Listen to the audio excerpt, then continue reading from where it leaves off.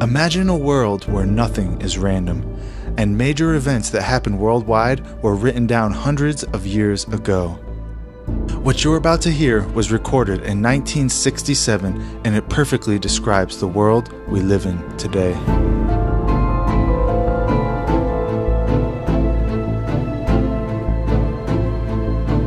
What was the secret?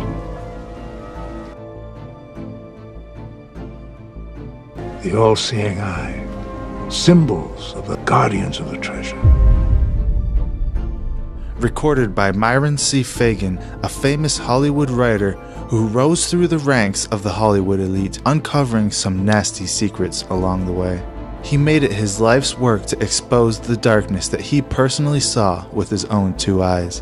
This recording is a culmination of his life's work, and through a historical lens, he reveals what's been hiding in the shadows for hundreds of years.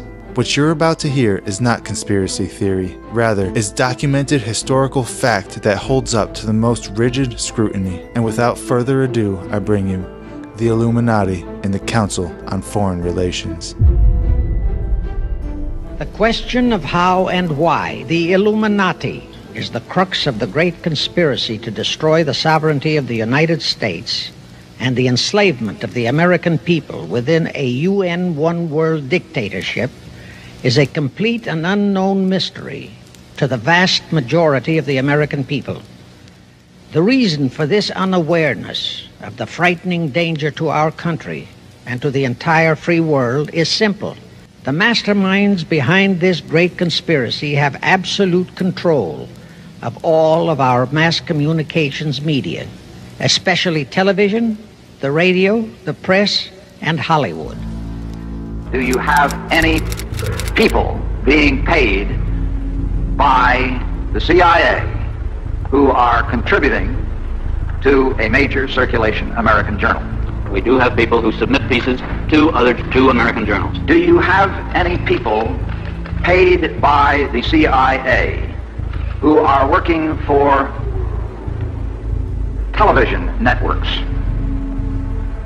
This, I think, gets into the kind of getting into the details, Mr. Chairman, that I'd like to get into in executive session.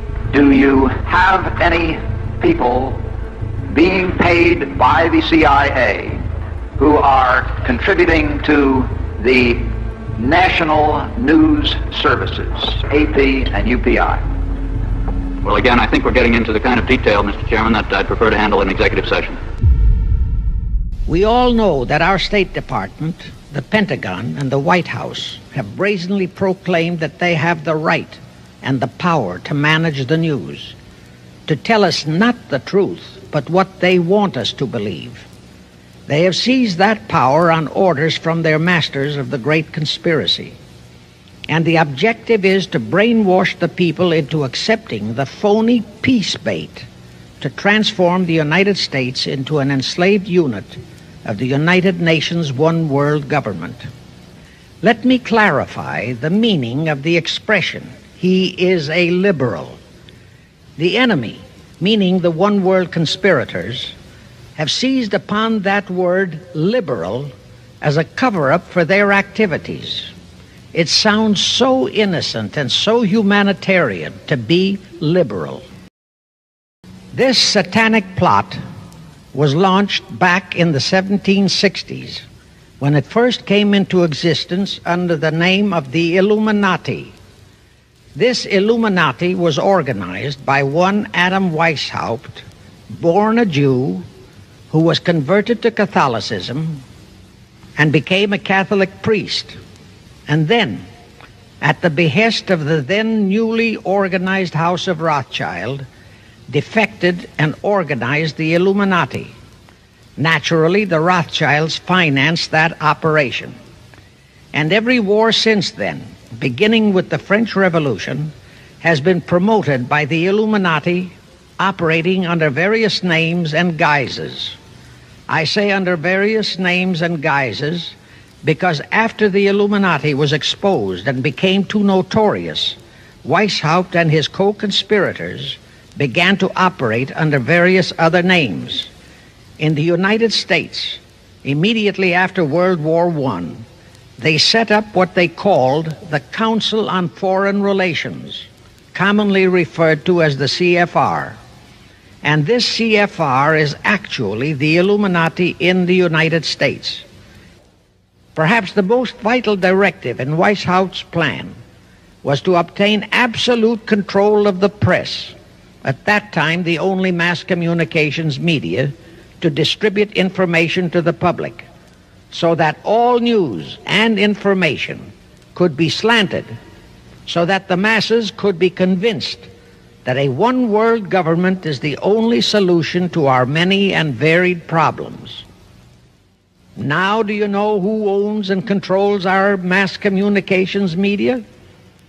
I'll tell you, practically all the movie lots in Hollywood is owned by the Lehmans, Kuhn Loeb and Company, Goldman Sachs, and other internationalist bankers. All the national radio and TV channels in the nation are owned and controlled by those same internationalist bankers. The same is true of every chain of metropolitan newspapers and magazines, also of the press wire services, such as Associated Press, United Press International, etc. The supposed heads of all those media are merely the fronts for the internationalist bankers, who in turn compose the hierarchy of the CFR, today's Illuminati in America. Now can you understand why the Pentagon's press agent Sylvester so brazenly proclaimed that the government has the right to lie to the people? What he really meant was that our CFR-controlled government had the power to lie to and be believed by the brainwashed American people. And let's again go back to the first days of the Illuminati. In 1785, the Bavarian government outlawed the Illuminati and closed the lodges of the Grand Orient. In 1786, they published all the details of the conspiracy. The English title of that publication is The Original Writings of the Order and Sect of the Illuminati. Copies of the entire conspiracy were sent to all the heads of church and state in Europe. But the power of the Illuminati, which was actually the power of the Rothschilds, was so great that this warning was ignored. Nevertheless, Illuminati became a dirty word, and it went underground. At the same time, Weishaupt ordered Illuminists to infiltrate into the lodges of Blue Masonry and form their own secret societies within all secret societies. Only Masons who proved themselves internationalists and those whose conduct proved they had defected from God were initiated into the Illuminati. Thenceforth, the conspirators donned the cloak of philanthropy and humanitarianism to conceal their revolutionary and subversive activities, and that all that secrecy emphasizes the power of the masterminds of the Illuminati to prevent such terrible events of history from being taught in our schools. In 1834, the Italian revolutionary leader Giuseppe Mazzini was selected by the Illuminati to direct their revolutionary program throughout the world. He served in that capacity until he died in 1872. But some years before he died, Mazzini had enticed an American general named Albert Pike into the Illuminati. Pike was fascinated by the idea of a one-world government, and ultimately he became the head of this Luciferian conspiracy. Between 1859 and 1871, he, Pike, worked out a military blueprint for 3 world wars and various revolutions throughout the world, which he considered would forward the conspiracy to its final stage in the 20th century. Again, I remind that these conspirators were never concerned with immediate success. They always operated on a long-range view. Pike did most of his work in his home in Little Rock, Arkansas. But a few years later, when the Illuminati's lodges of the Grand Orient became suspect and repudiated because of Mazzini's revolutionary activities in Europe, Pike organized what he called the new and reformed Palladian Rite. He set up 3 Supreme Councils, one in Charleston, South Carolina, one in Rome, Italy, and the third in Berlin, Germany. He had Mazzini establish 23 subordinate councils in strategic locations throughout the world. These have been the secret headquarters of the world revolutionary movement ever since. Long before Marconi invented radio, the scientists in the Illuminati had found the means for Pike and the heads of his councils to communicate secretly. It was the discovery of that secret that enabled intelligence officers to understand how apparently unrelated incidents, one such as the assassination of an Austrian prince at Sarajevo, took place simultaneously throughout the world, which developed into a war or a revolution. Pike's plan was as simple as it has proved effective. It called for communism, Nazism, political Zionism, and other international movements be organized and used to foment 3 global world wars and at least 2 major revolutions. The First World War was to be fought so as to enable the Illuminati to destroy Tsarism in Russia, as vowed by Rothschild after the Tsar had torpedoed his scheme at the Congress in Vienna, and to transform Russia into a stronghold of atheistic communism. The differences stirred up by agents of the Illuminati between the British and German empires were to be used to foment this war. After the war would be ended, communism was to be built up and used to destroy other governments and weaken religions. World War II, when and if necessary, was to be fomented by using the controversies between fascists and political Zionists. During this World War II, international communism was to be built up until it equaled in strength that of united Christendom. When it reached that point, it was to be contained and kept in check until required for the final social cataclysm.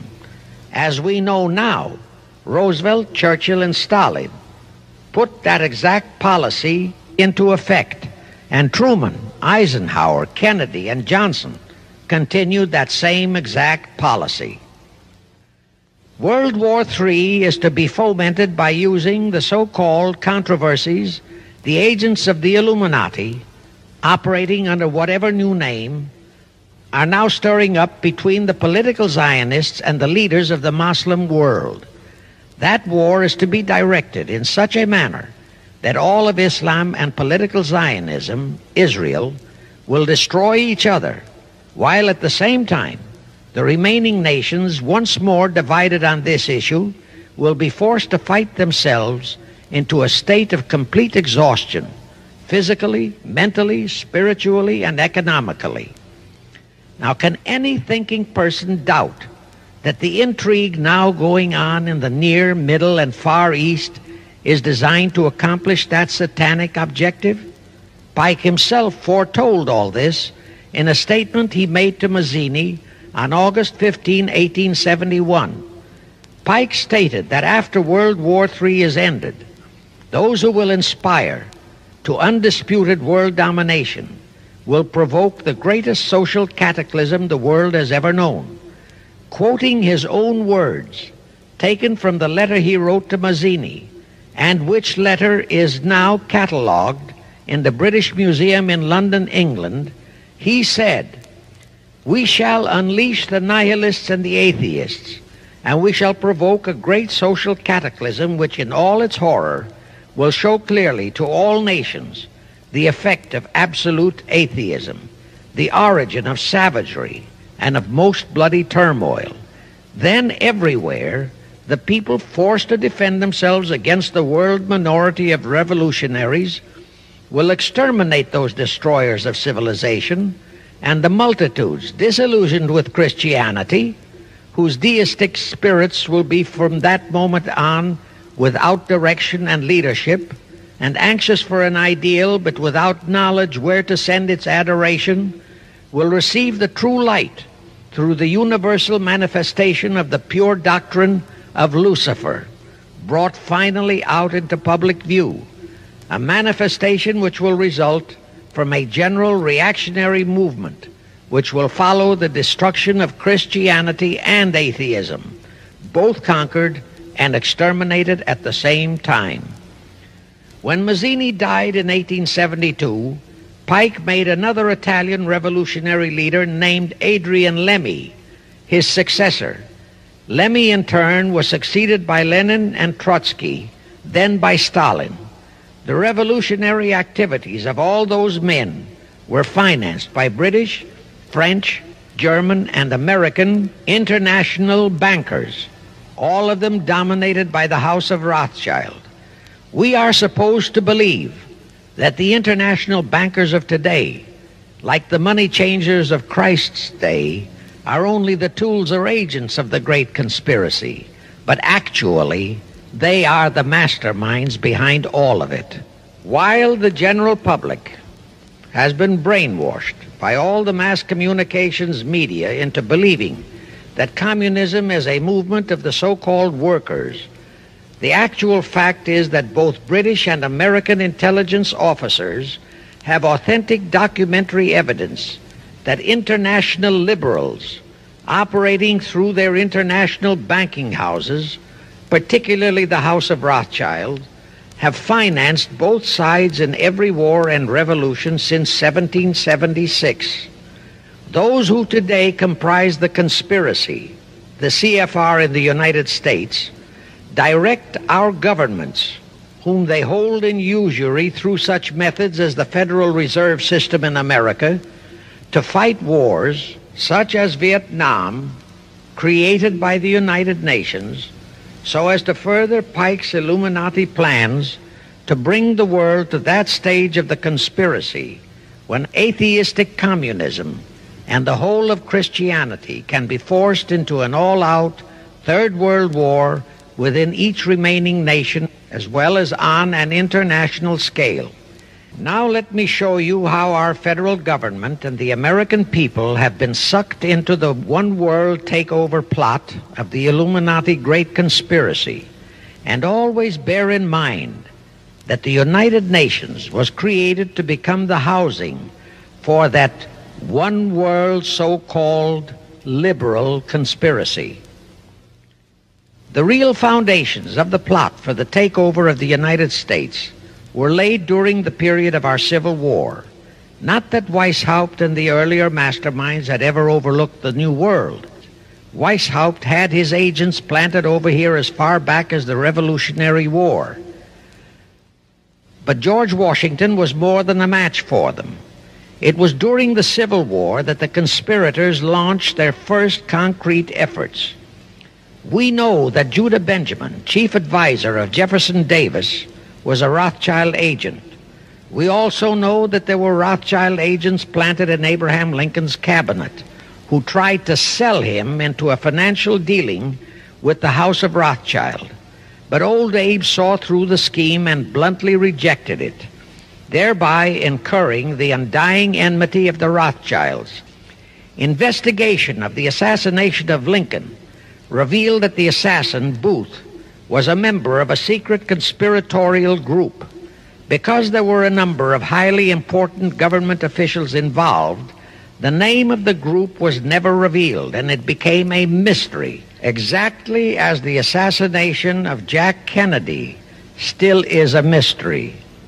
Anyway, the ending of the Civil War destroyed, temporarily, all chances of the House of Rothschild to get a clutch on our money system, such as they had acquired in Britain and other nations in Europe. I say temporarily because the Rothschilds and the masterminds of the conspiracy never quit. So they had to start from scratch, but they lost no time in getting started. Shortly after the Civil War, a young immigrant who called himself Jacob H. Schiff arrived in New York. Jacob was a young man with a mission for the House of Rothschild. Jacob was the son of a rabbi, born in one of Rothschild's houses in Frankfurt, Germany. I won't go deeply into his background. The important point is that Rothschild recognized in him not only a potential money wizard, but more important, he also saw the latent Machiavellian qualities in Jacob that could, as it did, make him an invaluable functionary in the great one-world conspiracy. After a comparatively brief training period in the Rothschilds' London bank, Jacob left for America with instructions to buy into a banking house, which was to be the springboard to acquire control of the money system of the United States. Actually, Jacob came here to carry out 4 specific assignments. Number 1, and most important, was to acquire control of America's money system. Number 2, find desirable men who, for a price, would be willing to serve as stooges for the great conspiracy and promote them into high places in our federal government, our Congress, in the U.S. Supreme Court, and all federal agencies. Number 3, create minority group strife throughout the nations, particularly between whites and blacks. Number 4, create a movement to destroy religion in the United States, but Christianity to be the chief target. The headquarters of the great conspiracy in the late 1700s was in Frankfurt, Germany, where the House of Rothschild had been established by Mayer Anschelm, who adopted the Rothschild name and linked together other international financiers who had literally sold their souls to the devil. After the Bavarian government's exposure in 1786, the conspirators moved their headquarters to Switzerland, then to London. Since World War II, after Jacob Schiff, the Rothschilds' boy in America, died, the headquarters of the American branch has been in the Harold Pratt Building, New York, and the Rockefellers, originally protégés of Schiff, have taken over the manipulation of finances in America for the Illuminati. In the final phases of the conspiracy, the one-world government will consist of the king dictator, head of the United Nations, the CFR, and a few billionaires, economists, and scientists who have proved their devotion to the great conspiracy. All others are to be integrated into a vast conglomeration of mongrelized humanity, actually slaves. What you just heard was a very small piece of that recording. The full recording is well over 2 hours in length and is widely available online. Just Google Myron Fagan CFR or Myron Fagan Illuminati and you can find several versions of it. Please leave a comment below and tell us what you think about this. And also, don't forget to hit that like button. Until next time, thank you all for watching. God bless you all.